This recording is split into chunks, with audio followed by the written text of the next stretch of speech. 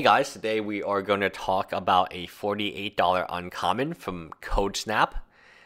This card has just gone straight up in price. It reminds me a lot of Taxing Probe in that most decks can play it if they want it. It's a artifact, so you don't need to worry about being in a particular color. It's very good in Def Zoo, which is one of the decks I currently have made. I also have Zoo made, and this one I put in. It's just a good filler card. If you, instead of running 60 cards, you want to run 56, this is a card for you. It also does help with artifact count. It helps with storm count if you're playing that, and it helps with putting stuff on your graveyard for delve. So it's a very flexible card, but right now it's only seeing play on a tier 1 modern level in Def Zoo. So what makes a 50-cent card go all the way up to $48? Supply on this is extremely low. A few speculators can spike the price hard, and that's what's happening here. There's not that many of them. CodeSnap was not a popular set. CodeSnap was not a valuable set until recently. Now, I believe maybe, but at the same time, you never crack a box looking for a playset of these for value unless you had a YouTube channel and you wanted views and you were going to make money that way, because you never get the value of a sealed box back.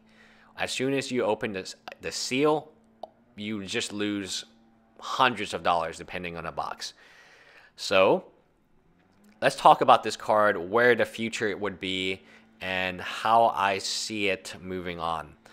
Now, if you have Def Zoo, or I have a version of Def Zoo, you should have this card.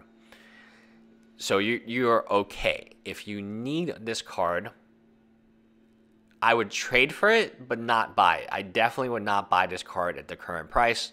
I do feel like eventually it will die down due to the hype, and people will find more supply of it. When the card hits $48, trust me, there are people right now looking through their CodeSnap bulk to see if they have it, and maybe they do. Maybe some of them do. So very interesting card. I do want to take this time to say that the philosophy of a lot of players reading the comments is completely incorrect in my opinion. You buy Magic cards to play them. So when people are saying, oh, I sold all my Magic cards in 2015 before this happened because I saw it coming, I A, don't believe that, and B, so you didn't play Modern for a year. I'd much rather play Modern for a year with my friends and take a hit on the cards, because that's the utility of the cards. The utility of cards are not to put them in a binder and not to sell them a year so you cannot play Modern. That sucks, right? I want to play Modern. I do love the format. I do want it to be successful moving on, but the concept that, oh, I'm so smart, I sold my cards in 2015, I sold all my cards in 2015. It's like, so you didn't play Magic at Modern level? Like, I make enough money, I live a good enough life that I can take a hit on my collection if that means I get to play with more people. I'm 100% happy about that. At the same time, I've enjoyed my decks for an entire year that you supposedly didn't have a deck in Modern, and I've been able to play with my friends. I've been able to have so many experiences. When you compare this to any other hobby, like I compare to golf. I'm a member of my golf club. I'm terrible at golf, but the money I've spent on golf is never going to be recuperated but I have a good time. The money I spent on going to Galveston or going to the Texas State Fair or the rodeo, those are experiences. And I'm like, oh no, I didn't make my money back from going to Texas rodeo. No one says that, but in Magic people say that, and it drives me crazy because you can do anything else and make more money than you can do doing Magic pretty much. You can work at Walmart, you can work at Subways, you can do anything, and it would be A, more stable, and B, so when I look at Magic, I look at from an enjoyment standpoint. I can afford Magic. I can afford these cards, so I'm very fortunate and I can do that. Therefore, I just want more people to play with because that's the entire point of Magic the Gathering. It's not it's insanity to say, oh, I'm awesome because I sold all my Magic cards before this happened.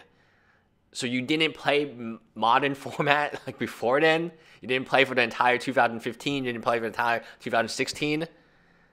That to me is not worth taking a hit. Yes, I know I'm going to take a hit, but I enjoyed 2015. I enjoyed 2016 playing with my friends, playing with at locals, letting people borrow my decks. It's, to me, like, I'm a developer. Logically, it doesn't make sense that you would take pride in that you sold your collection in 2015, 2016, and because you don't have utility of it. You're not using it. It's like using a laptop. Oh, cool, I sold my laptop in 2015 and I didn't have a laptop. Yeah, you don't need a laptop. You don't need internet, but life would suck, right? That's how I feel about modern. I don't need modern decks, but I've been able to enjoy them in 2015. I've been able to enjoy them in 2016. I don't know what else to say. That's my personal opinion. Anyways, bye guys.